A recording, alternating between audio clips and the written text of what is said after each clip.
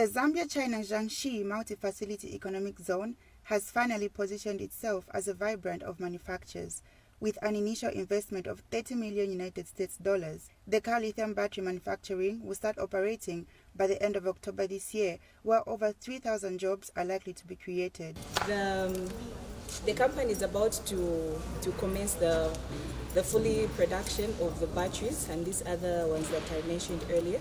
And then after the normal production, we are yet to create more than or at least 3,000 jobs for the locals. The zone also hosts a copper wire and cable manufacturing plant, which has an initial investment of $10 million United States dollars. To put $10 million US dollars investment here and to produce cables and wires. Also, we want to cherish the opportunity of China and Zambia.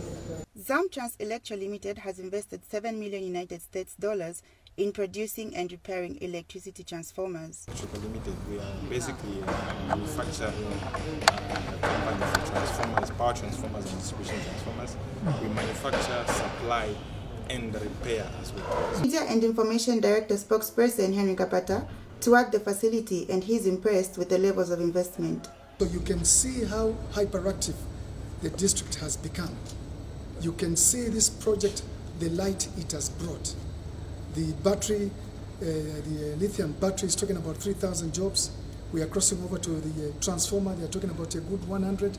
When they are done, they should be crossing somewhere around 300, 400.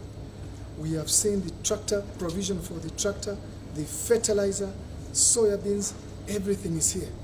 So what next is to drive the agenda, and this is the agenda of government. We have a pilot, the President of the Republic of Zambia, that has been talking about it. So when this was commissioned, a lot of people have been passing through the road but not necessarily coming inside to see what is happening.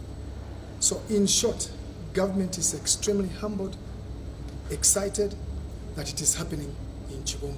Reporting for Zambia News in Chibombo, I'm Tishuke Kaunda.